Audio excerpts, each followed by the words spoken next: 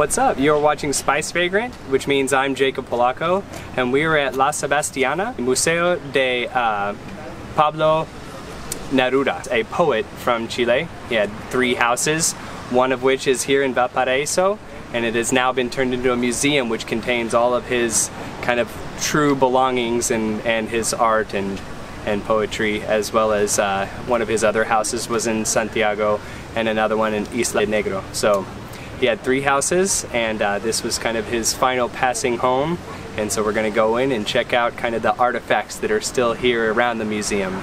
It's kind of an open air museum with a lovely view of the bay here in Valparaiso, so stay tuned, see what we find out.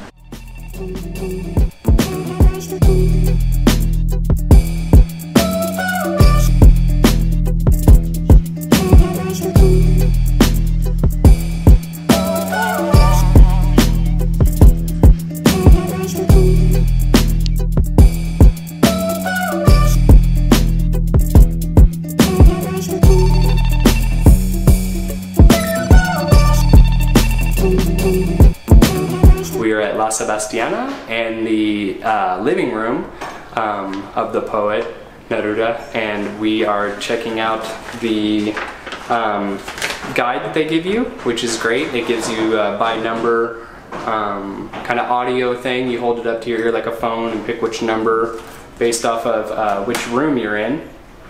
And then you just kind of get the rundown of this guy's amazing life and all of the eccentricities that come with this building. Although we didn't get to see the completion of the building, it's almost fully decorated and has quirky gifts and memorabilia that's just fantastic if you're in Valparaiso.